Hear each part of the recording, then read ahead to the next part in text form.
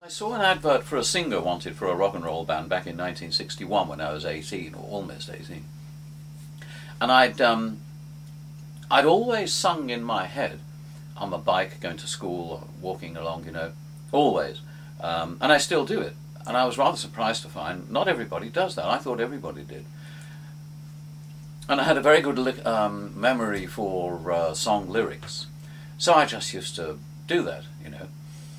And the audition for the group, I still don't know. What's the group's name? Well, you know, they were called the Drifters, and as soon as I joined, I said, well, hang on, you can't call yourself the Drifters, that's Cliff's band. Shortly after that, of course, Cliff was made to change into the Shadows because the American Drifters made him do it. I've got the first Move It, and it's Cliff Richard and the Drifters. That's right, yeah. That, by the way, was a bloody good song. It was a good record. The only decent thing he ever did. No, and it great had song. a lovely dark intro. I wonder if I can do it.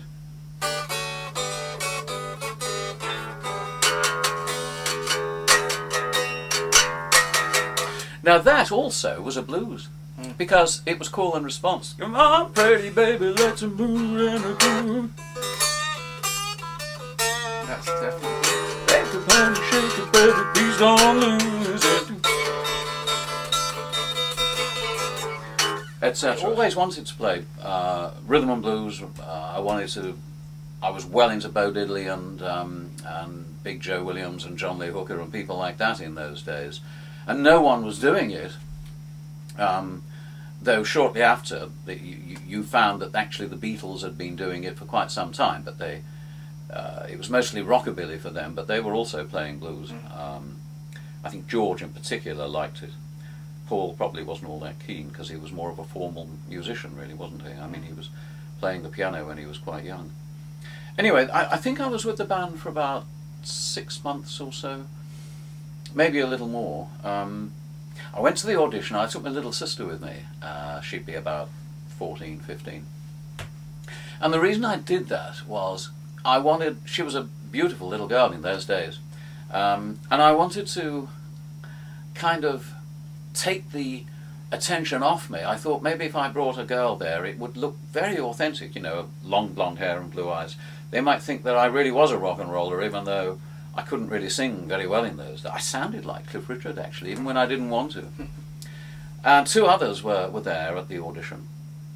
And when I sang my first song, it was Baby I Don't Care. Do you remember Elvis? Don't like crazy music, you don't like rock and roll. Right, yes, yes. Well, I did that, and one of the boys walked out. And then I did 2 other Elvises, and the other one walked out. I thought, man, I'm doing all right here. So I didn't need my sister's beauty to help me along, but I took her anyway. She knew that I could sing because I'd sung to her, but I'd never sung to anybody else.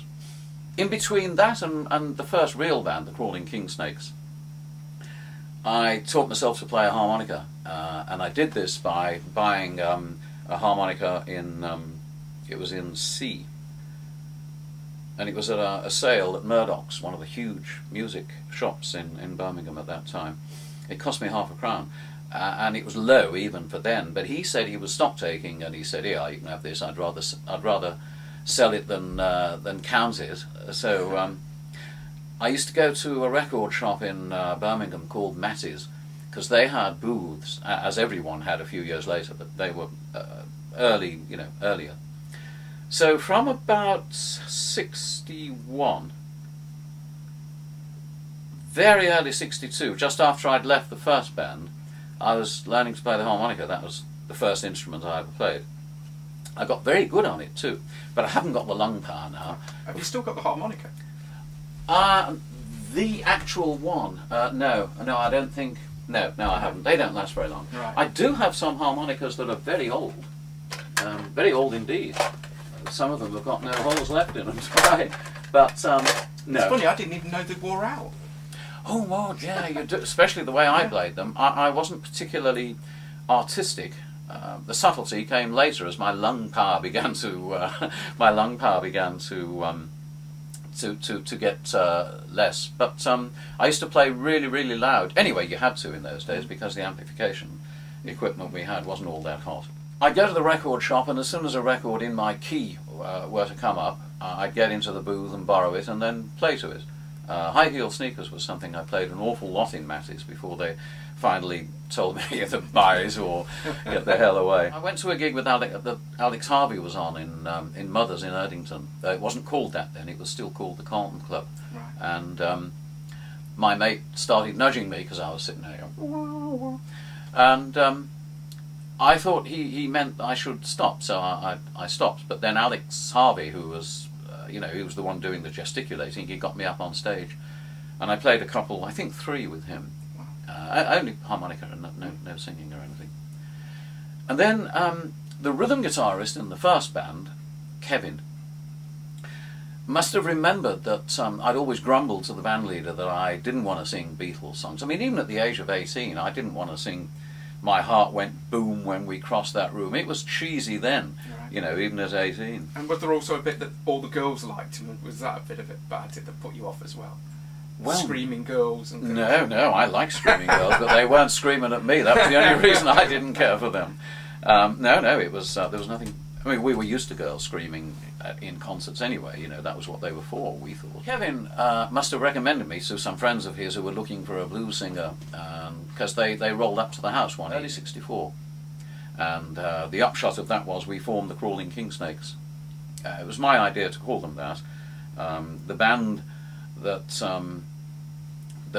was the Crawling King Snakes went on shortly after, in '65. I think it went on shortly after I left, but kind of collapsed. But we're part of the Brum Blues thing, which is something I'm very happy to have been part of, because that was quite an epoch. You mentioned the Beatles a lot. I'm surprised you haven't mentioned the Stones, because I would have thought they would have been big. Well, I was always very contemptuous of Mick's singing. Right. But he was a great harmonica, Mick. We met them all in... Oh yes, it must have been the Odeon, because it was right round the corner from the hotel we went to afterwards.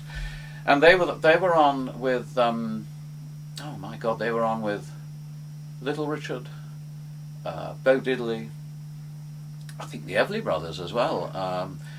The package shows we used to have in those days. The Everly Brothers were huge at that point as well, weren't they? Oh yeah, they were. Yeah. And we got quite friendly with 2 or 3 of the Stones. Brian in particular surprised me. A call from Alan Stinton, who was a journalist on the Record Mirror in those days. I think it was the Record Mirror. And he needed me to bring a record player and some records, because they didn't have one with them. And I had a huge radiogram, so I said, yeah, okay. I said, because my friend Bo, he and his brother had got this Dansette type I've thing. got one of them at home. Have you? Yeah. So we took that. They said they'd send a taxi for me, and the taxi was chauffeured, not chauffeured, accompanied, was a huge black gangster fellow who turned out to be Jerome. He was the maracas shaker for Bo Diddley's band. He was the wife of the Duchess, they used to call her, who played bass for Bo Diddley. God, she was gorgeous. She was about 6'2". And I almost fainted when she came out. How you doing, y'all? I'd never seen anything like her. And I literally did feel very faint for a few seconds. Anyway, he came up to the house. And of course I had to admit that it wasn't my record player we were going to take. I took a bundle of records. We had to go up to Bo's house. And Bo's record player wasn't working, so we had to pick up Bo and his brother. Then we went round to Dennis's and we got his record player. We're going to a party with the Rolling Stones. Has anybody got a working record player? I tell you what, by the time we got Dennis into the car, Jerome was rumbling to himself, in the back seat, and he took up most of the back seats. It was like a black duvet, it was everywhere. Well, fuck you,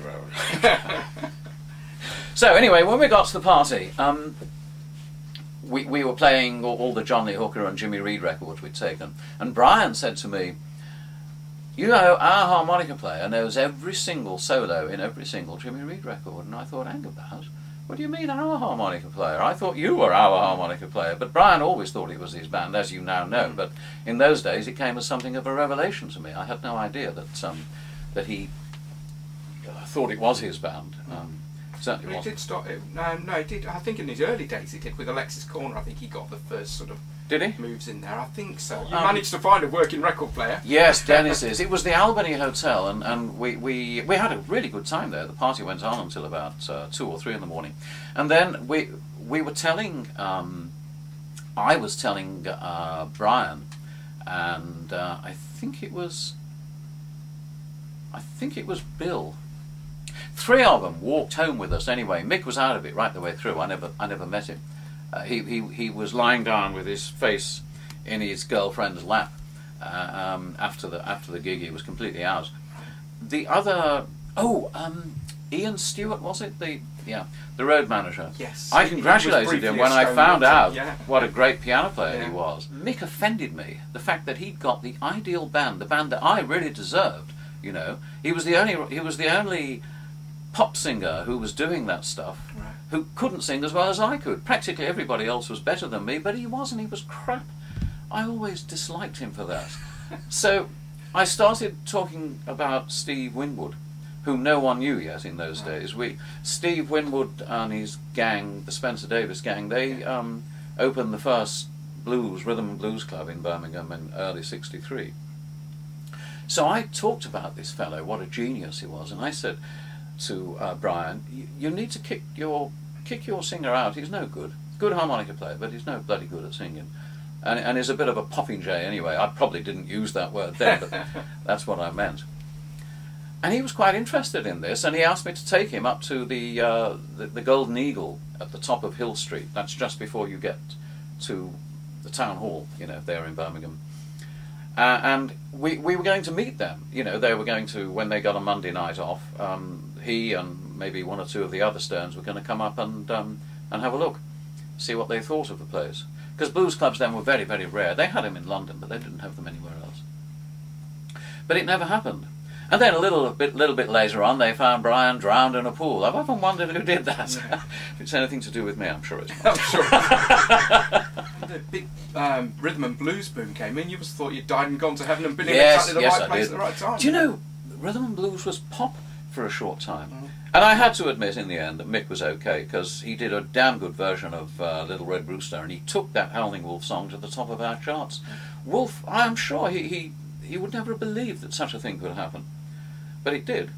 And it was the first blues record we ever had in the British charts, I think. Unless you count Bad Penny Blues, the Chris Barber instrumental, with that left-hand boogie rolling thing that Paul liked, and he got the same pianist to do it in Lady Madonna a little later. But that was a beauty. So what were you doing then during the big blues boom?